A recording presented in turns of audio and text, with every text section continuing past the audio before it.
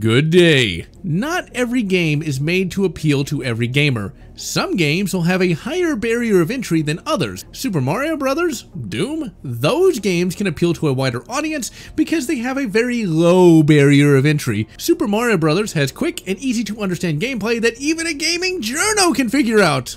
Most of the time. Doom is a little harder, but it is still easy enough to understand that people with IQs higher than a gaming journo can figure it out in, a few minutes. Other games, like say Harpoon or Arma, will be just a little more difficult for gamers to figure out, and thus they only appeal to the most hardcore of gamers that really enjoy the challenge of the interface and the gameplay. Today, we're looking at one such hardcore game, Aliens: Dark Descent. I'm going to be as fair as possible to this game because I can tell thee this, dear viewer, I did not like this game, and the only reason I am reviewing it at all is due to the Aliens license, and that if it did not have that, I wouldn't have touched it with a 10-foot General Lotz pole. So let's begin. Aliens: Dark Descent was developed by Lotz Interactive and published by Focus Entertainment and released in 2023.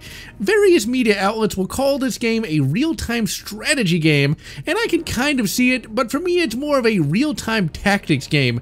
Yeah, there are some similarities to the real-time strategy genre, but you do not control an entire army of units at one time. Instead, you control a 4-man squad of colonial marines as you try and complete a variety of objectives. This game has a great deal in common with the XCOM series of games. However, unlike in those games, combat takes place in real time instead of turns.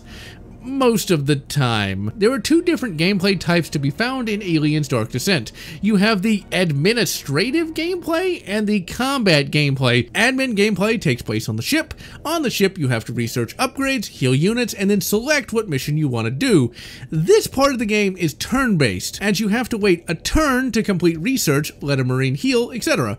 The enemy, like in XCOM, gets a turn as well. This is expressed by the planetary infestation level. After each turn, it gets higher and higher, and this means more enemies in the field.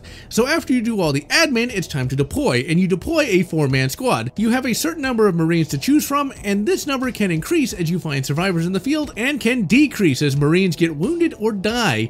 Each marine can be upgraded, and each will level up as you use them on missions. Marines will also have flaws that will diminish their effectiveness. In the field, you control them in real time, and combat takes place in real time as well. This gameplay takes place from the top-down perspective, and you use the mouse or controller to send your marines where you want them to go or attack enemies, and each marine will have a health bar and a limited number of aid kits. The squad will also have what are called command points, and these will allow you to use special abilities. Your objectives will vary as you go through the game. Sometimes you have to rescue someone or gather 20 xenomorph asses, the usual stuff. Combat is where the game gets tricky. The motion tracker will give you plenty of warning before a xenomorph attacks, and you can track the xenomorph movements before they get to grips with you. The xenos in this game are very bloody fast and take a bunch of hits before going down, and sometimes they can explode in a giant acid cloud. If a marine takes too much damage, they can go down, and sometimes they can even be dragged away to be implanted by a facehugger. The Xenos come in heavy numbers as well, and it's very easy to get overwhelmed. The reasonable Marines get stressed out as they fight Xenomorphs and will fight less effectively if their feelings get hurt. Sometimes throughout the game, you have to build them a safe space for them to de-stress. You do this by finding a specific room that has a prompt that tells you to weld a number of doors to create the safe space. When your Marines rest, you save and create checkpoints.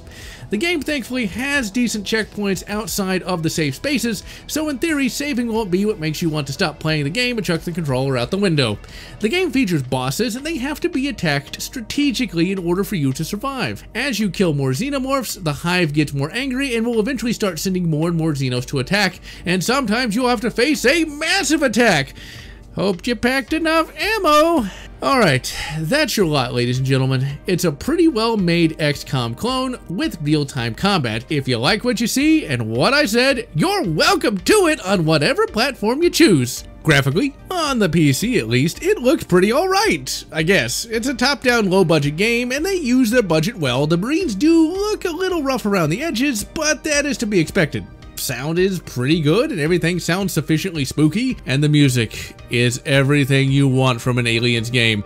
These devs actually got the music right. It sounds epic where it needs to be, and creepy where it should be. Story is Okay, I guess. Aliens get dropped on a station by a cult. One Xeno kills everyone on the station, but the intrepid administrator, she uses the Cerberus protocol to kill a bunch of ships and then blows a marine ship out of orbit in order to stop the xenomorph, I guess, or just start the plot. Also, hope the Cerberus protocol never gets hacked by an enemy. The administrator murderer gets rescued by a group of Marines, and the colonial marine vessel that got filled full of missiles is able to crash land on the planet.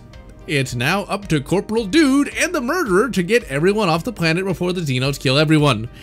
The opening is dumb, but the rest of the game is more like the classic 90s comics/novels, so if you can enjoy the gameplay, the story should be worth it. So what is the fatal flaw that makes me not like the game? Why, it's the gameplay, of course. It frustrated me to the point where I stopped finding the game fun and more an exercise in torture.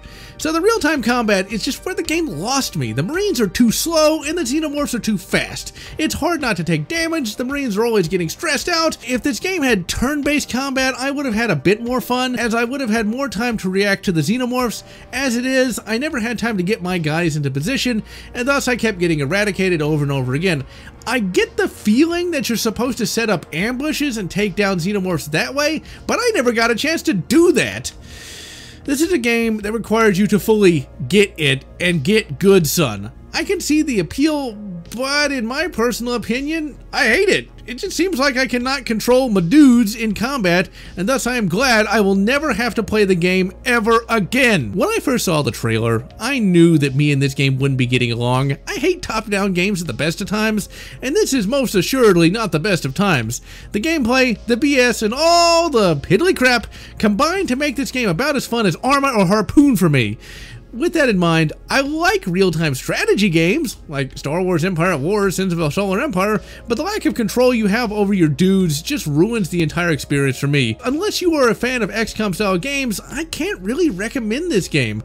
I really want a good Aliens game, people. It's been so bloody long, and it looks like that wait is not over yet.